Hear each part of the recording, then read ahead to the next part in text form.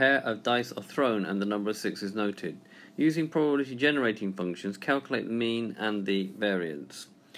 Let x be the random variable, the number of 6s obtained. Now, if you throw 2 dice, you can have no 6s, 1 6, or 2 6. So x will take on the values 0, 1, or 2. We need to work out the probabilities of each of these.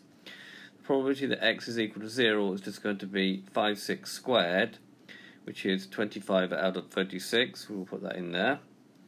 The probability of x is equal to 1, well, that's 1 6 times 5 6, but also you can have 5 6 times 1 6, so it's 2 times 1 6 times 5 6, which is 10 out of 36. And the probability of having 2 6s is going to be 1 6 squared, which is 1 out of 36, which is 1 out of 36.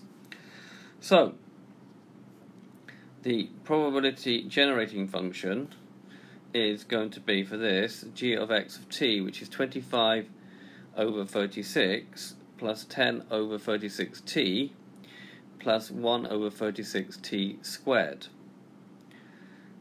We need to find g dashed of t, which is going to be 10 over 36, because this one will be 0, plus 2 over 36 times t, and we will also need g of double dash of t, which is going to be 2 over 36 when you differentiate this.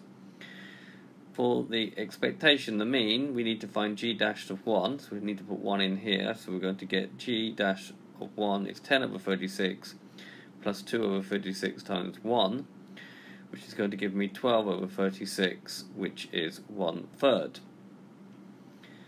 G double dash of x of 1 is going to be 2 over 36. It doesn't matter what value this is, it's always going to be 2 over 36 in this case.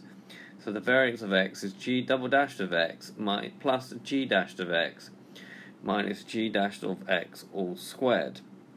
So the variance of x is going to be 2 out of 36 plus 1/3 minus 1/3 squared.